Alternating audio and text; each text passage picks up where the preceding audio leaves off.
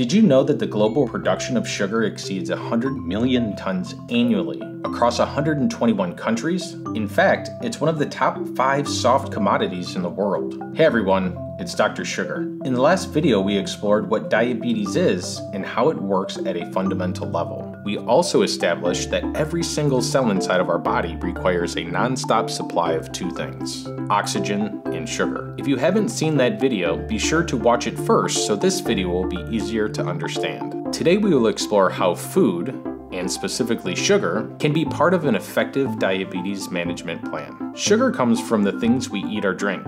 When we eat food, our stomach's job is to pour acid on that food and digest it to its simplest form, called glucose. That glucose then gets absorbed into your bloodstream through your stomach and small intestines.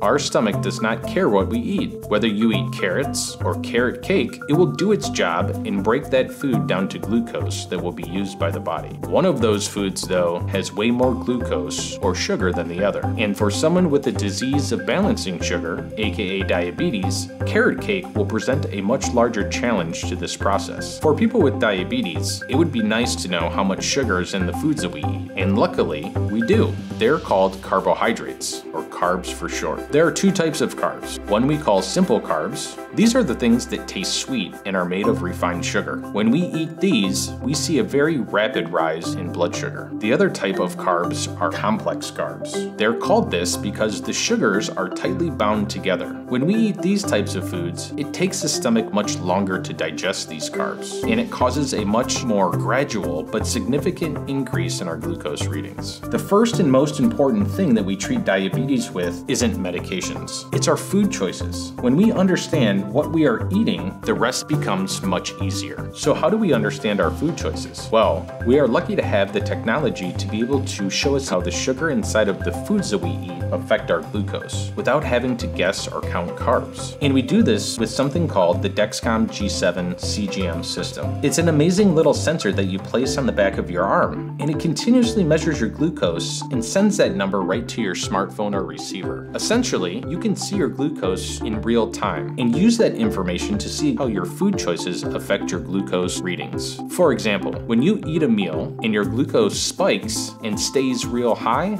that's an indicator that food was too challenging for your body. If you ate a different meal and your glucose level remained very consistent, that means your body was better able to handle what you ate.